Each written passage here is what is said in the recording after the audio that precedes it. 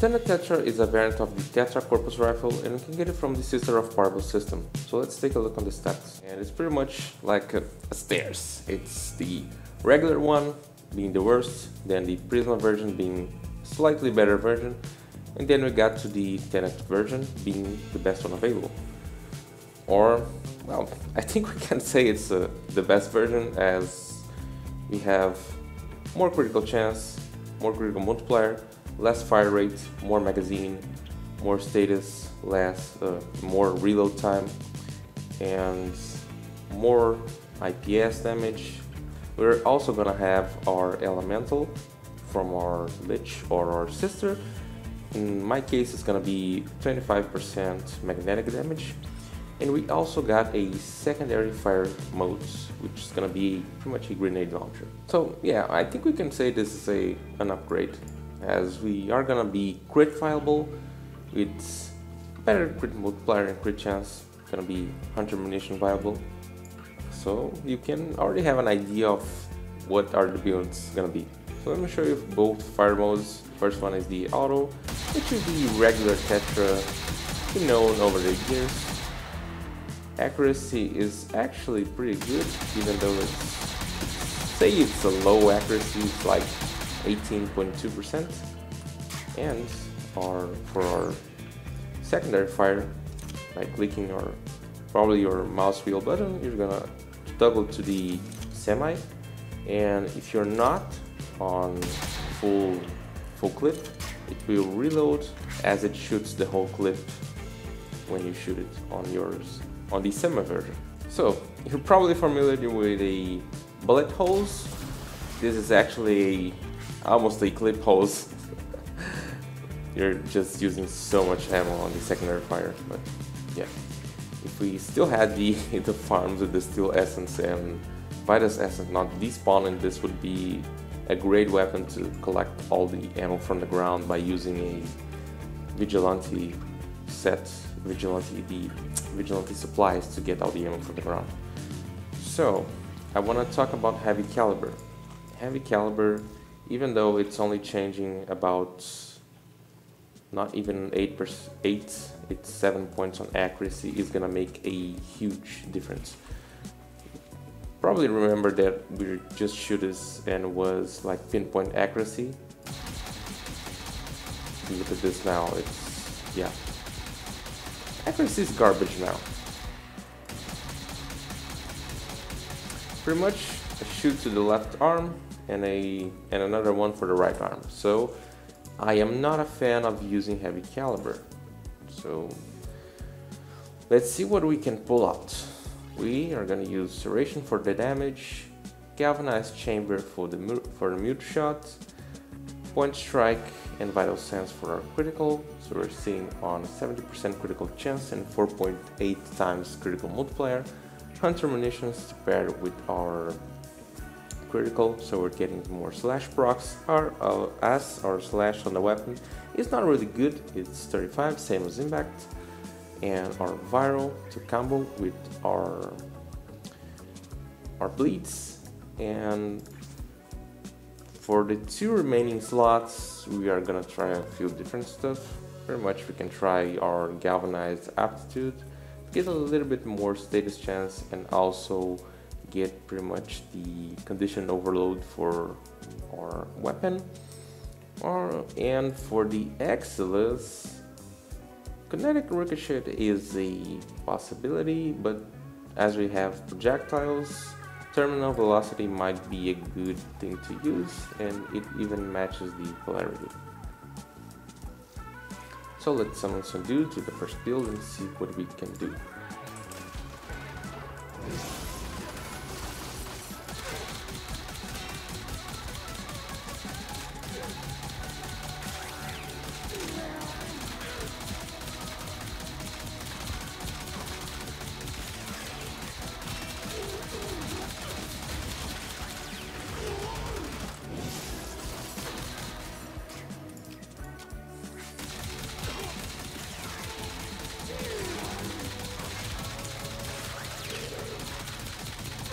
So, the performance is pretty mediocre until we get our galvanized mods going.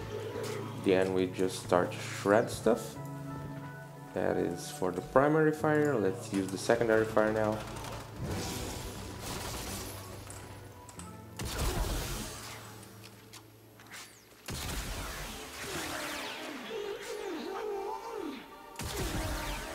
Hey, that's much better. Wow! I'm actually surprised. But I think, oh, yeah. We got the buffs from the mods. But still, it's quite powerful, the secondary fire. Let's wait for the buffs to go away and then we'll try again. Alright, so buffs just fell off, so let's try it again, see what the secondary fire can do without the galvanized mod stacked. We should see a significant difference when we do get the hunter munition procs. It's kind of crazy, and yeah, there is a difference. And surprise, surprise, we killed everyone, but we are just about out of ammo. One thing to note is that if you want to use the secondary fire a lot, you probably want to use something for your ammo, such as rifle mutation or even the vigilante supplies. So let's try another thing. Let's put back our terminal velocity just for now, and let's change the galvanized aptitude for some heat. Let's go with thermite rounds to get that a little bit more status chance, and the fire. The heat procs, fire or heat procs, are gonna reduce a portion of our enemy's armor. Now we're shredding through their armor and, well, themselves a lot easier. Yeah, so it actually feels like using heat is, for the time I'm recording, using heat is much better than using the galvanized mods, or at least the galvanized aptitude. Pretty good. I'm actually happy with the results. We have the buff active, but let's just shoot them anyway. Not gonna be spending too much time here. We got a proc there. We're getting the procs.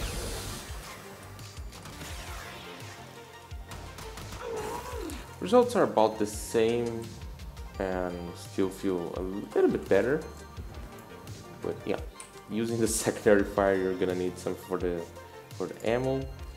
We can even try putting on some corrosive. I'm just gonna leave thermite rounds for now, as it feels like it works just fine.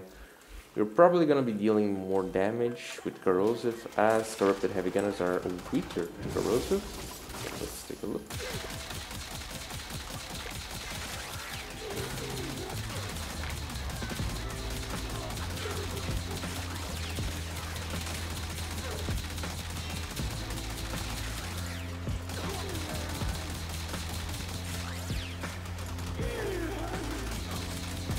Performing just fine, getting a good amount of damage, and always as the galvanized mods are going, our damage ramps up quite a lot, and it's really good.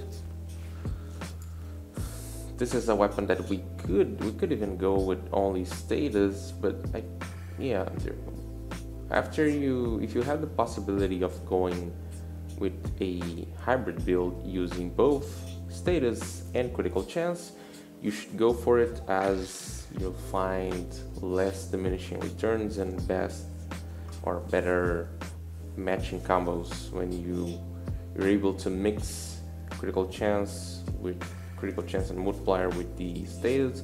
You get the best results. I just switched back to viral, and one thing I want to say is, of course, choosing the element is always up to you, but maybe choosing for heat might be a good thing if you're planning to place something like this with either virulent heat or corrosive and heat, because you pretty much eliminate the need for a heat mod, and you could put something else here, so then you could maybe use the galvanized aptitude, or even, I don't know, hammer shot.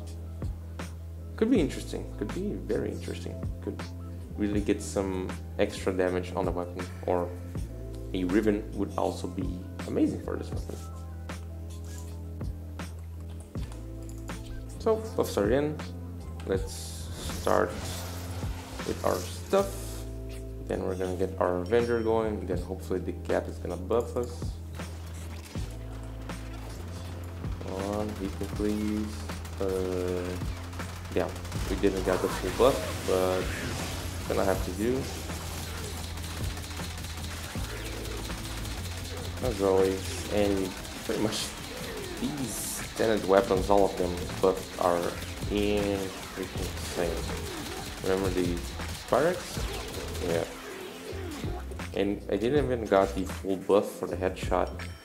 Got 35% instead of getting the 50%, but yeah, it works just fine. Semi, why are you not hitting me? Alright. Avenger, great. Go. Nothing? Yeah, 2 shots, everyone's dead. Just fine. Mirage time, let's go.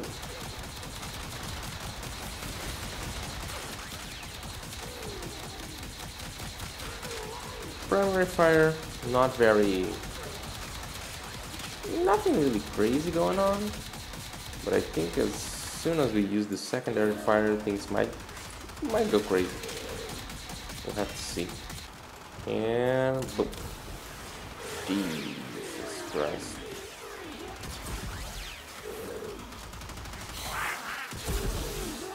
Yeah. Deadly! Last but not least, always the star of the show, it's our girl Mag.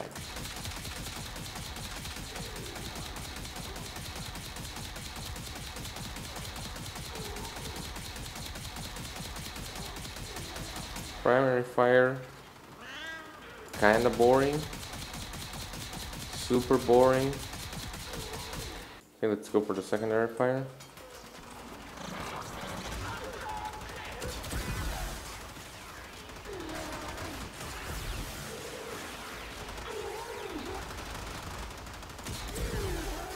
Very deadly. As always, let's try with Breed Surge now.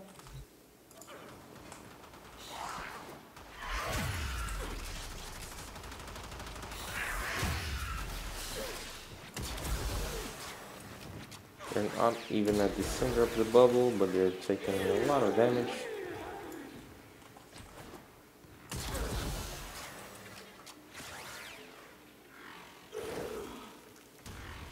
So I think that's about it about the Tenet Tetra, our old trusty Tetra, with a little change, let's say. Grenade launcher is kind of nice. Very ammo hungry. I would say this is a decent weapon, very interesting to use if you have the other Tetra weapons. Just bringing an extra feature for the weapon is really nice. So yeah, that's about it. For more Warframe content, subscribe to the channel. If you enjoyed the video, leave it a like, and thank you very much for watching. I'll see you in the next one. Bye!